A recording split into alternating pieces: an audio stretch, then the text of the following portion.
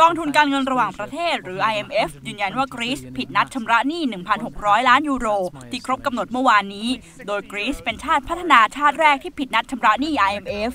ขณะเดียวกันรัฐมนตรีคลังกลุ่มยูโรโซนปฏิเสธข้อเสนอของกรีซที่ขอกู้เงินก้อนใหม่มูลค่าเกือบ 30,000 ล้านยูโรเพื่อช่วยเหลือด้านการเงินเพิ่มอีก2ปีซึ่งเป็นความพยายามในนาทีสุดท้ายของรัฐบาลกรุงเอเธนส์ก่อนที่จะครบเส้นตายชำระหนี้ต่อ IMF โดยนางอังเกลาแมร์เคิลนายกรัฐมนตรีเยอรมนีกล่าวว่าประเทศกลุ่มยูโรโซนจะไม่เจรจาข้อตกลงความช่วยเหลือใหม่กับกรีซจนกว่าจะรู้ผลประชามติในวันอาทิตย์นี้